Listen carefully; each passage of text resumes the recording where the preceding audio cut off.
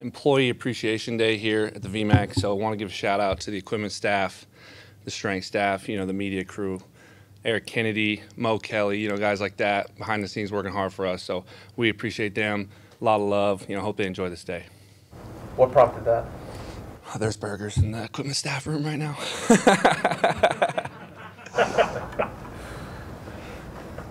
Every game obviously is so important, but obviously going into the bye week after this, how important is it to get that little bit of momentum before you have a week off and get something going here? Yeah, no doubt. I mean, going into the bye week, we have this game to focus on, all the energy we got, because we know we're going to get a rest after. So we know how seriously this game is in this locker room. We're going to take it with a tremendous amount of pride and focus, and got to get a win.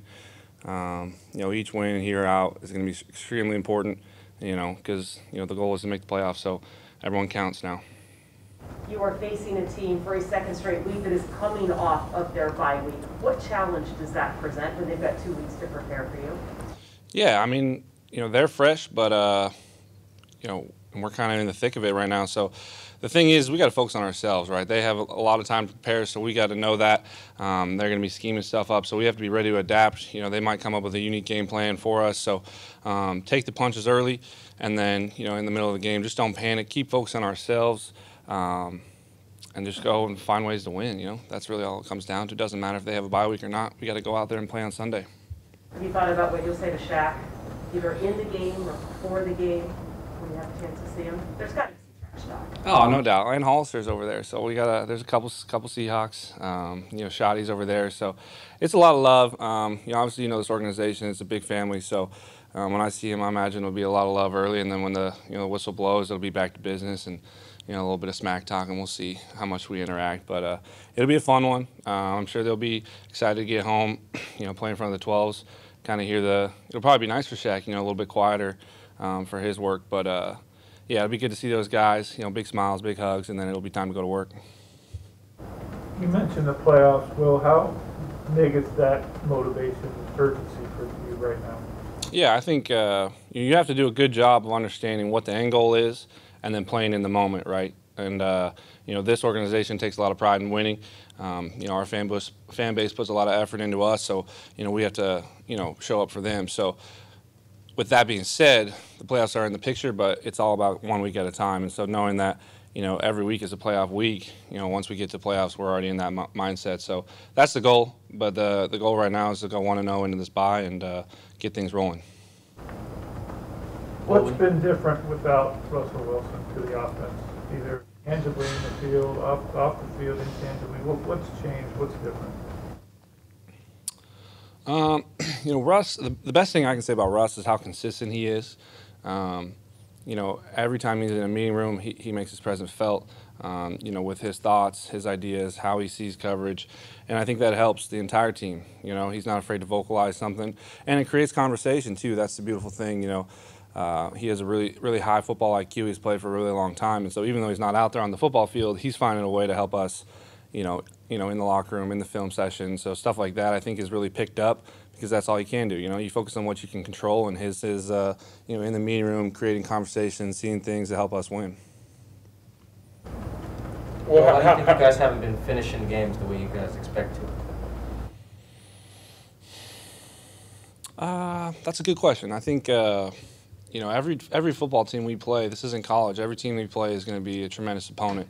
They have, they pay players to go make plays too. So I think it's on ourselves to find that way to, be the guy to make the play to win the game, right? I think it's has nothing to do with lulls or anything. It's just kind of the way the balls have gone. There's been some mistakes made that haven't gone our way. I mean, you can look at all games. We've been in most of them. And, 50-50 call here or there, an explosive play here or there, and it's a, completely different ball game. So I think, you can't dwell on the past. You can't dwell on how we've done. We keep focusing. We keep, working every week to find a way to finish, find a way to win games, and that's really our goal. So, you can't look back. You got to move forward and be positive and go get some wins. Well, where do you find those fine margins to get across the finish line in those circumstances, the close games that you talked about to get it over the line?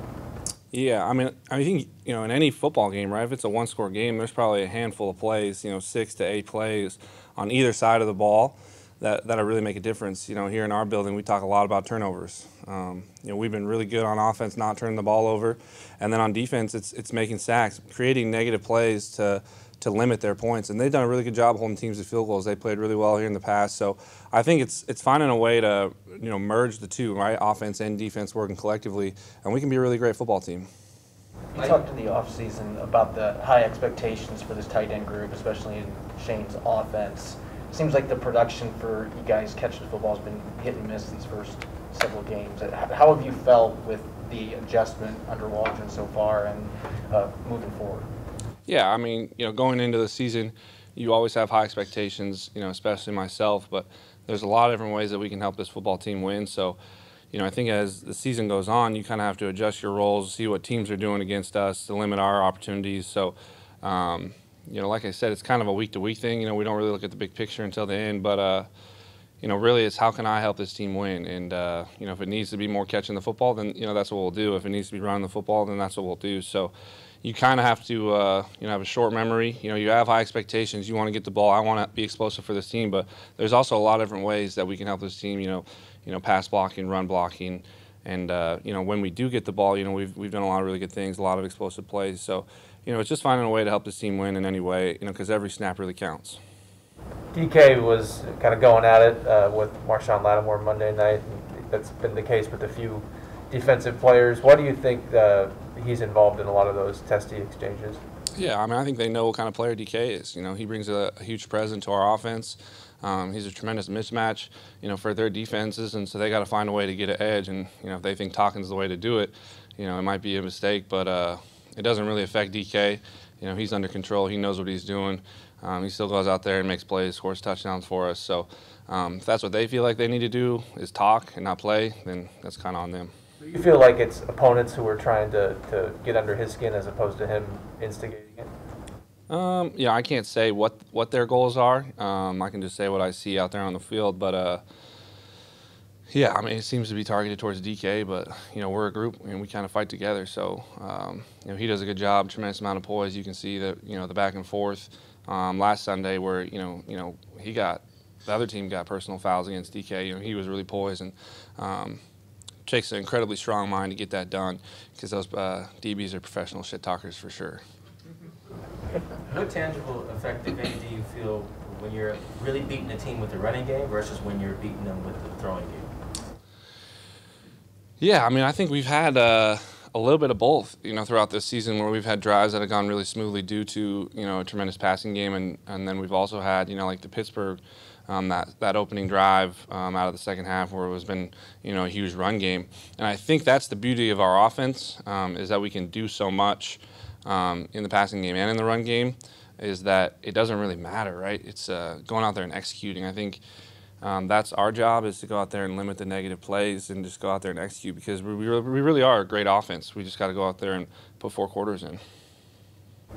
Well, I guess I should rephrase. Do you feel a difference in the defense where you can feel you're physically imposing yourself on them when you're running it down their throat versus when you are just throwing it all over them? Yeah, personally, I love running the football. It's what I'm really good at. And so there's nothing like, taking another man, imposing your will on him, moving him, 5 yards off the spot, and you can put the tape on. Our line does a really good job of that. And then, also at the same time, like scoring points efficiently through the air is also super fun. It gets the crowd going, and then we kind of feed off that energy. But I think collectively it doesn't really matter. It's all, we're teammates, and so whoever is doing well, whether it's AC running the ball or DK catching the ball, right, whoever's throwing it, we feed off that energy. So if it's a positive play, we're going to feed off that regardless of what's going on in the series. Anything else, guys? Thanks, Will. Thanks. Thank you.